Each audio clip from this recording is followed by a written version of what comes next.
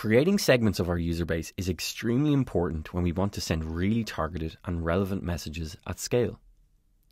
In this video, I'm going to show you how to create and save segments of users in Intercom. By creating a segment, you are essentially saving a group of users that you've identified using filters. So first, let's filter our user list for people who signed up less than 30 days ago, who are on our free plan, and who are based in Spain. To do this, I'll set signed up to less than 30 days ago.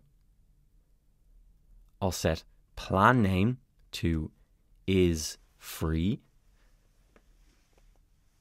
And I'll set the country to is Spain. Once we've set these filters, you'll see we now have the option to save this as a segment. So let's click Save Segment. We'll call this free trial dash Spanish users and click Create Segment. Once we've done that, we'll be able to select this segment of users going forward from the segment section. Even better, we can target this segment when setting up auto messages, like so. Also, you'll notice that Intercom comes with some pre-made segments for you to use. We have new users, active users, and users who are slipping away.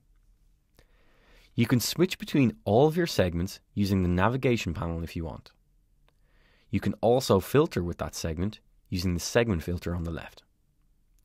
So we could filter using the segment is free trial Spanish users, or we could target this segment of users with an auto message using the same filter. It's important to note segments are dynamic, which means users will keep being added or taken out of them.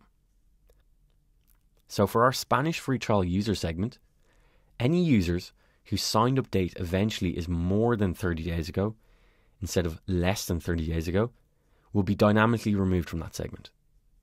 The same will go for new signups from Spain who are on a free plan.